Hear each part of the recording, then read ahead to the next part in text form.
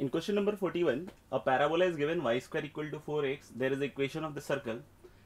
There is a normal to this parabola at the end of the lattice rectum. That is 1 comma 2 or 1 comma minus 2, and this normal is tangent to this circle.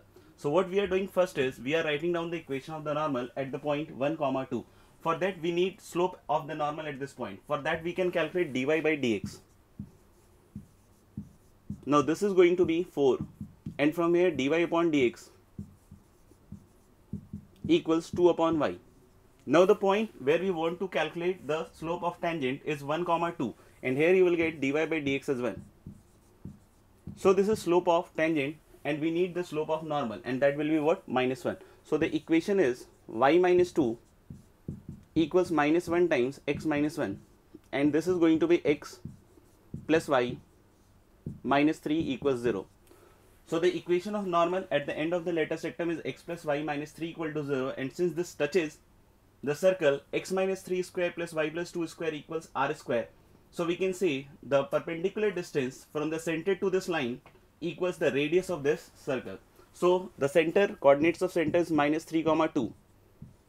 The perpendicular distance of the point from this line is going to be p, and this is minus 3, sorry, this is 3 comma minus 2, and this is going to be 3 minus 2 minus 3 upon root under 2, and that is equals radius. And in the question it is asked r square. So r square is going to be 2. Hence the answer is 2. Here we have fx as greatest integer x for x less than equal to 2, 0 for x greater than 2, and we have to evaluate this integral.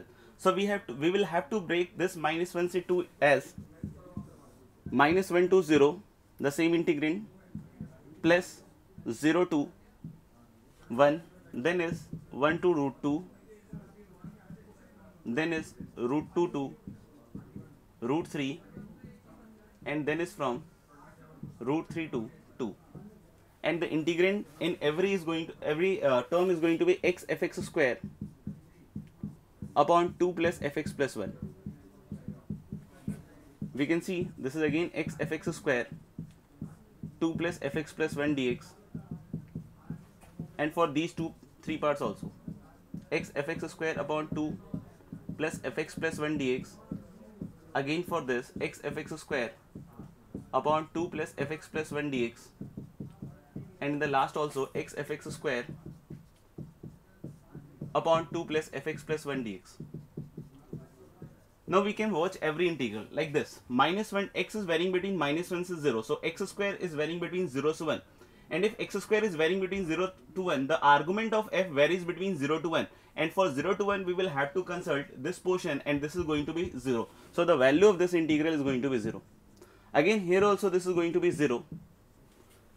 Now in the last two integral we can see x varies between root 2 to root 3, x square will be varying between 2 to 3, and if x square is varying between 2 to 3, the argument of f varies between 2 to 3, and according to this is going to be again 0, and with the similar logic this is also going to be 0. So we are left with only this integral. So I is going to be 1 to root 2 this integral. Now you can see when x varies between 1 to root 2, x square varies between 1 to 2. So the argument of f varies between 1 to 2, and according to this is going to be 1 upon 2 plus 0.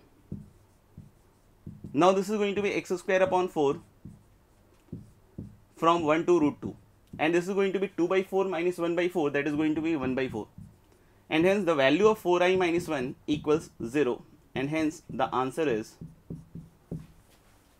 0.